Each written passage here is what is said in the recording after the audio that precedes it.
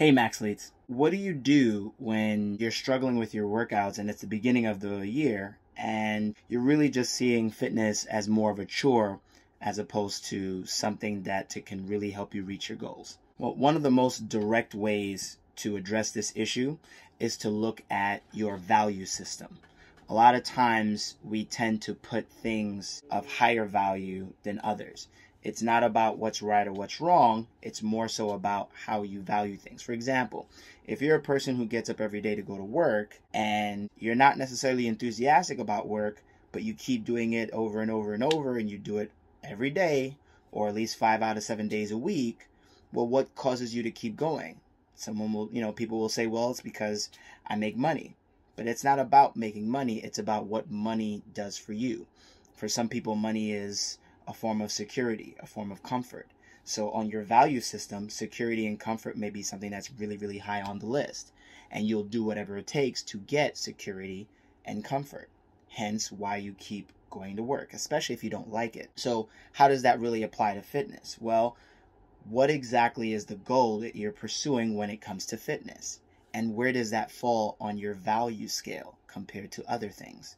So if you're saying, hey, I just want to have the really great body by the summer, that might not be a very, very high priority on your list. For some people it is, but for others it's not, because they only want it for that season. After that season finishes, they never think past that. So it's not something that's really high priority. For other people, they might have had a health scare, and now that health scare has prompted them to start working out more. So if you're in that situation, perhaps the fear of whatever the medical condition is very, very high on your value list. So you're going to do whatever it takes for you to get away from that medical condition. So you have to look at the things that you really value. And for many people, they may not have strong enough fitness goals to start off with. The desire and the value that you put on a goal should outweigh any mood or any emotional state that you're in.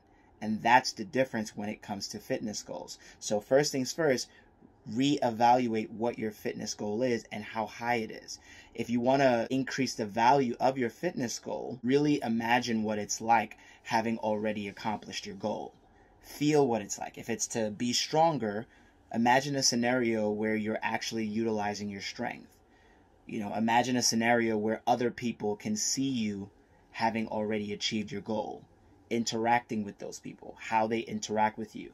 Put yourself into the future having already accomplished your goal and see how that feels. I call it test driving the new you.